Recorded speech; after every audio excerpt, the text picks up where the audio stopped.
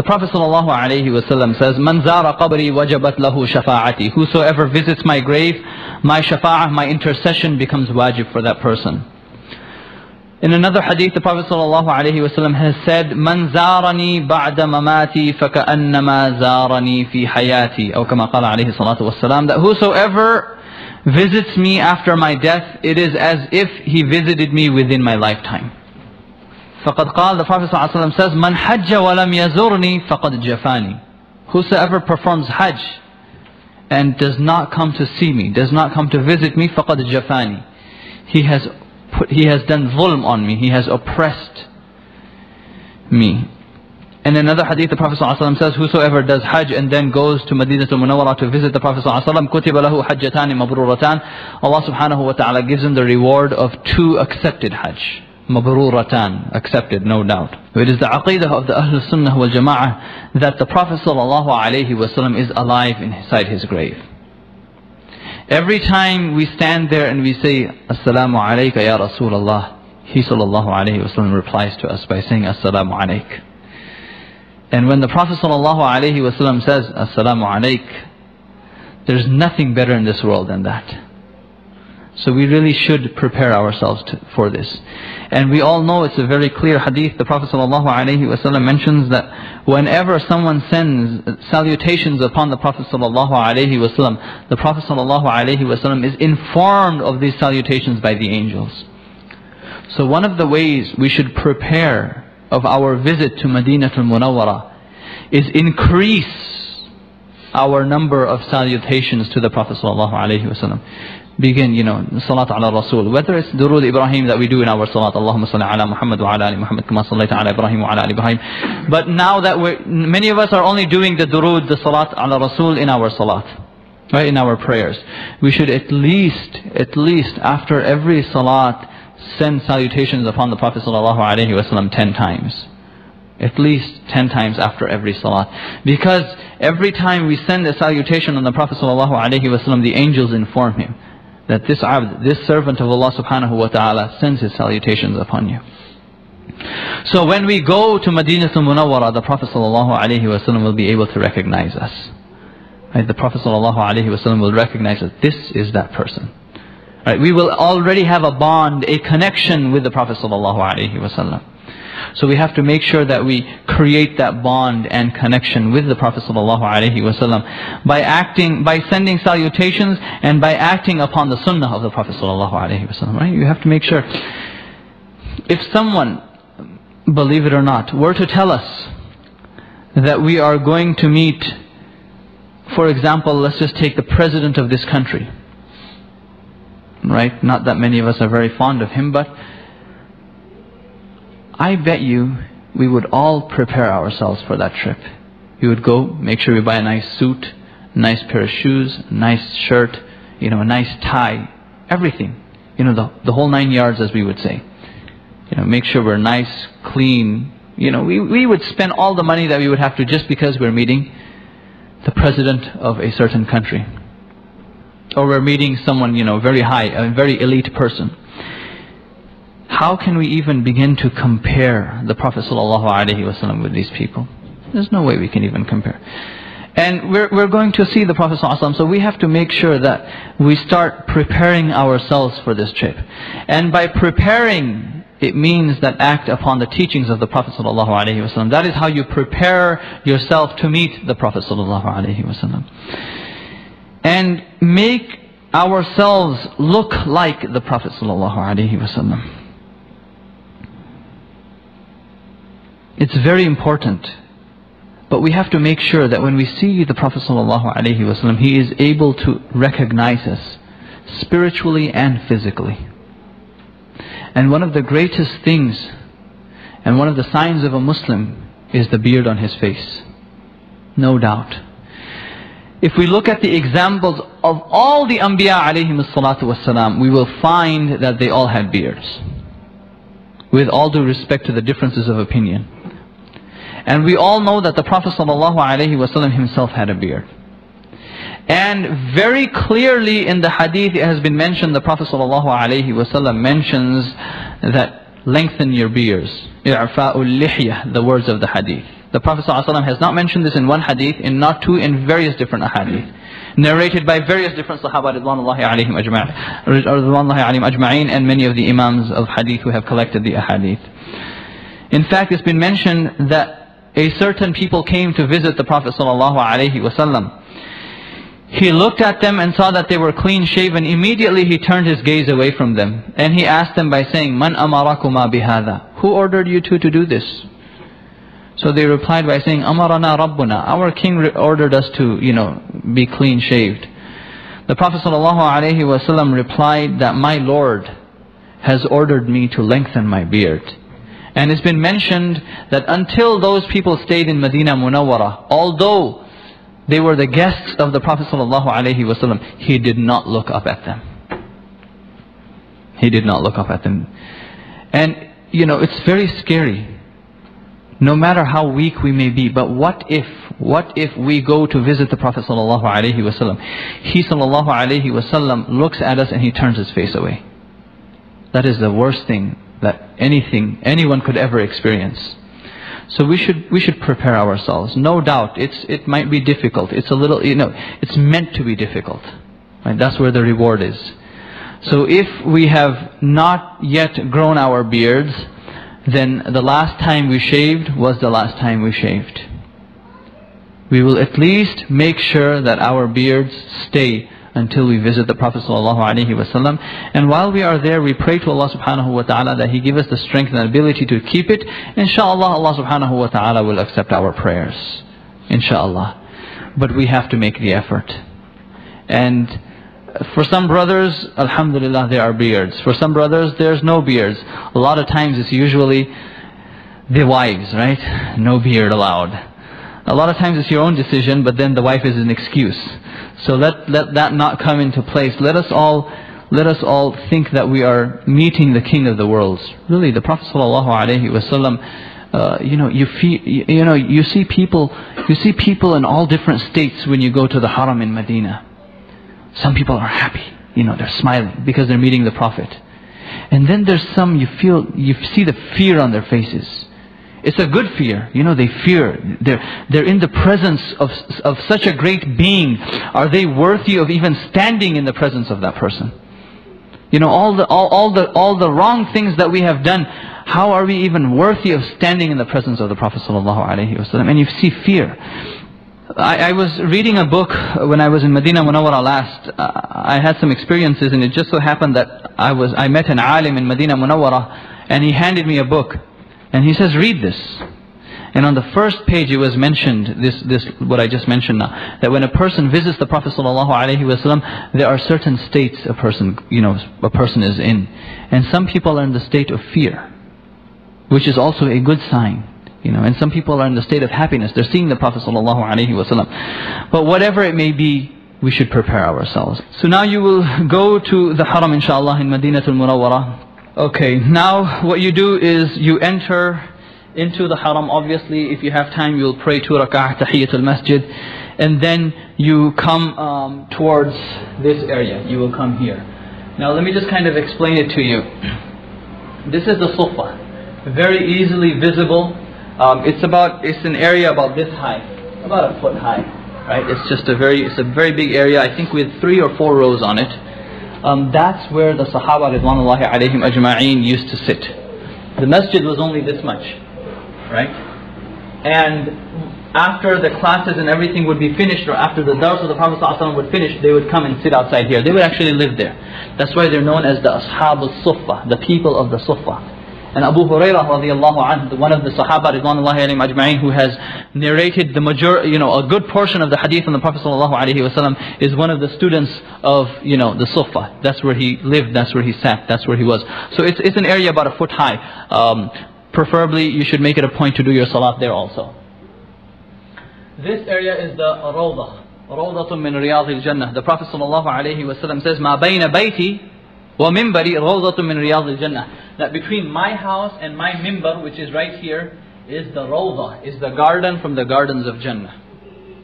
Now obviously when you enter Jannah, whatever you ask Allah for is accepted. So this is the Jannah of the face of this earth. It's very easily visible. All the carpets are red. The carpets in that area are gray bluish. But even if you're able to pray 2 rak'ah in there, you're very lucky. But if you can pray more than that, subhanAllah, be in there and pray to Allah subhanahu wa ta'ala. Again, this is one of the opportunities where you don't want to waste time and you want to pray to Allah subhanahu wa ta'ala. This is like, remember when we were standing, when we first saw the Kaaba and we were making dua. Or on the day of Arafah when we were making dua to Allah subhanahu wa ta'ala. This is also another place where you make dua. So I'm just kind of explaining that, although that's not the first thing you want to do. Now what happens is you will walk inside, you will walk towards here, and see there's 3 graves. 1, 2, 3. The first one starts here, the second one a little further down, and the third one a little further down. There's 3 wired gates here. 1, 2, and 3. The first gate, some people think, and they make a mistake, that the first gate is the grave of the Prophet ﷺ, the second one is Abu Bakr, and the third one is Umar radiallahu anhu. They are all in the middle gate. Not the first one and not the last one. The middle gate has 3 holes inside it. There's one about here, the second one is about here, and the third one is about here. And the Prophet ﷺ is sleeping this way, sideways, with his face, because the Qibla is behind you. So he's sleeping with his face towards the Qibla. So that's where the Prophet ﷺ is. And then Abu Bakr radiallahu anhu is after him, a little further down. He's buried a little. And then Umar radiallahu anhu. And then there's still one more space left for Isa alayhi salatu wasalam. He will be buried there. So inshaAllah ta'ala. So now when you go to do your salam, you will go here and you will stand. You will stand by the first gate. Right? And then you will say your salam upon the Prophet ﷺ. Obviously, you will look down, you will have utmost respect, you will not try to glance inside the gates. By the way, there's nothing inside there. You cannot see the graves. There are actually, you might see a little green covering, but that's not the top of the grave. The graves are actually closed by one wall, which is closed basically. And then later on, one of the kings came and he actually closed it again. So there's actually 2 sets of walls before you can even see the graves. That's why if you ever came across an email that said that this is the grave of the Prophet ﷺ, that is a hoax. That is the grave of Imam Rumi rahmatullahi alayhi in Konya, Turkey. Sheikh Jalaluddin Rumi rahimahullah in Konya, Turkey. I have a friend who actually went there and he saw it personally, so he told me that this is the grave of Imam Rumi rahmatullah alayhi. And immediately after that I actually did a little bit of research and I came across the fact that the graves are actually closed by 2 sets of walls. The second set of walls is just so big that there's no way you can even go inside. It's closed from the top and everything. There's only one window opening on the top, but that's, again, it's closed, so you cannot get inside.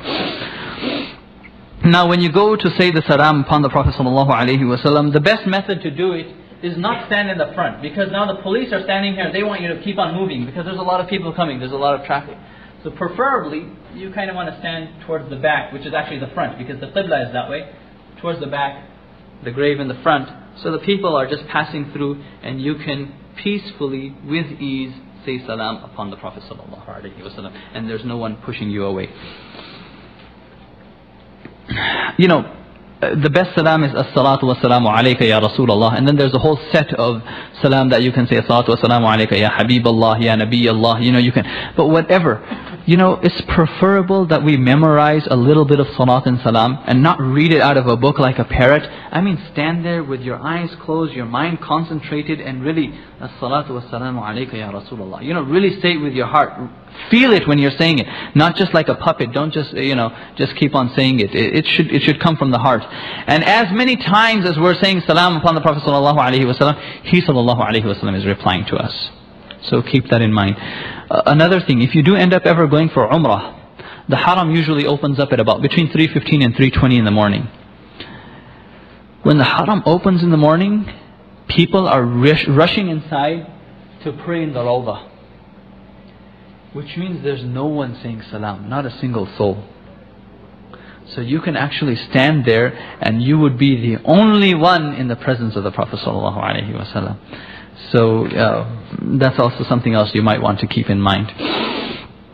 And then you would move over to the grave of Abu Bakr radiallahu anh, and you would say, Assalamu alayka ya Amir al-Mu'mineen. And then you would move over one to the grave of Umar radiallahu anh, and then again you would say, Assalamu alayka ya Khalifat al-Muslimin, or ya Amir al-Mu'mineen, and you would say salam upon, Abu Bakr and then Umar radiallahu anh. Now the Masnoon method, the police want you to leave. They just say, go. The Masnoon method though is to come back to the grave of Abu Bakr and say Assalamu alayka ya Amir al-Mu'mineen, and then come to the grave of the Prophet sallallahu alaihi wasallam and then say salam on the Prophet sallallahu alaihi wasallam, and then leave from there. Now this is possible if you're way in the back. Do you understand what I'm saying? If you come around and just kind of walk towards the wall in the back, because if you're right in the front, they just want you to keep on moving. You usually leave out to that door. This is by the way a one-way street. There's no two-way. But if you're standing in the back, you can just kind of go, come back and then just go wherever you want to. So preferably you want to do that. Make dua there also. Obviously you will not raise your hands when you're making the dua. And obviously the Arabs that are the Saudis, they're really big about this. They just think everything is shirk, so that also becomes a problem at times. But you should make dua to Allah subhanahu wa ta'ala. When you're making dua, turn your face towards the Kaaba and make dua to Allah subhanahu wa ta'ala. Keep in mind that your back is not towards the grave of the Prophet sallallahu alaihi wasallam. When you're sitting in the Haram in Medina, please make sure that you're sitting with adab. You're sitting correctly. Your feet are not towards the Qibla or towards the grave of the Prophet sallallahu alaihi wasallam. I mean, you should be seated in a manner because the presence of the Prophet sallallahu alaihi wasallam. You see, people who live in Medina Munawwara, when they pass by the Haram and they see the green dome, they say Assalamu alayka ya Rasulullah. Right? So that's how much respect they have for the Prophet ﷺ and his masjid. So that's why when we're inside the masjid, when we are in Medina Munawwara, we should be careful. Make sure what we do is correct, what we say is correct. Don't get into fights, arguments, or quarrels. It's just not the way to do things. One salat in Medina Munawwara is equal to 50,000 salat in the Haram in Medina Munawwara. So there's no comparing it. There's no way you can compare anything. And then when you're in Medina Munawwara, the Prophet ﷺ every Saturday used to go to Quba, Masjid al-Quba. That's the masjid when the Prophet ﷺ came, when he migrated to Medina Munawwara. That's the first masjid of Islam. The verse of Allah subhanahu wa ta'ala in the Quran, La masjidun ussisa ala taqwa. It's actually in regards to the Masjid Quba. So if you're there usually your tour operator will actually take you on a ziyarah to a lot of these sacred sites, and they'll take you to Quba also. But if you're there on Saturday, just go outside to a taxi, say Masjid Quba. He'll charge you 5-10 riyals. They'll take you Masjid Quba, pray 2 rak'ah there. It's the sunnah of the Prophet ﷺ. He used to go on Saturdays to Quba. And then after the Prophet ﷺ, just because the Prophet ﷺ did this, Umar radiallahu anhu also used to go every Saturday. And then you should go to the graveyard in Medina Munawwara. Obviously you should go to Jannatul Ma'la in Makkah al-Mukarramah, the graveyard in Makkah al-Mukarramah, and then the graveyard in Medina Munawwara also. Obviously there's a lot of very great Sahaba Ridwanullahi alayhim ajma'in who have been buried inside the graveyard in Medina Munawwara. So we should make it a point to go there, pray for them. Obviously they don't need our prayers. It is by our own prayers that we are benefiting our own selves. So please keep that in mind. And then when we leave from Medina Munawwara, there should be the wada'i salam, the final salam upon the Prophet sallallahu alaihi wasallam. Go there again with utmost respect, and say salam in a manner that this is the last salam. This is your last greeting and your last meeting with the Prophet sallallahu alaihi wasallam, and do it with a lot of adab and a lot of respect. And then again, this shouldn't be our last salam on the Prophet ﷺ, right? We should always have the intention of coming back, but when we're there we should do it with a lot of adab, with a lot of manners. When you're in Medina Munawwara, you shouldn't just be doing 1 or 2 salams, the first one and the last one. Go there as much as possible. Once a day, twice a day, 3 times a day, as much as possible. Go there as much as possible. And again, like I mentioned over and over in the beginning, when we come back, we should all come back with good memories. We should not come back with any bad memories, and there should be nothing bad on our tongues. We shouldn't say anything bad about it, with the intention that Allah subhanahu wa ta'ala is going to invite us to His house again. Because if we say something evil about His house, and those people who are guarding His house, and those people who live around His house, Allah subhanahu wa ta'ala will not like it. And this just might result in the fact that we might not be able to visit the sacred land again. So we should make sure that we are very careful about what we say and what we do.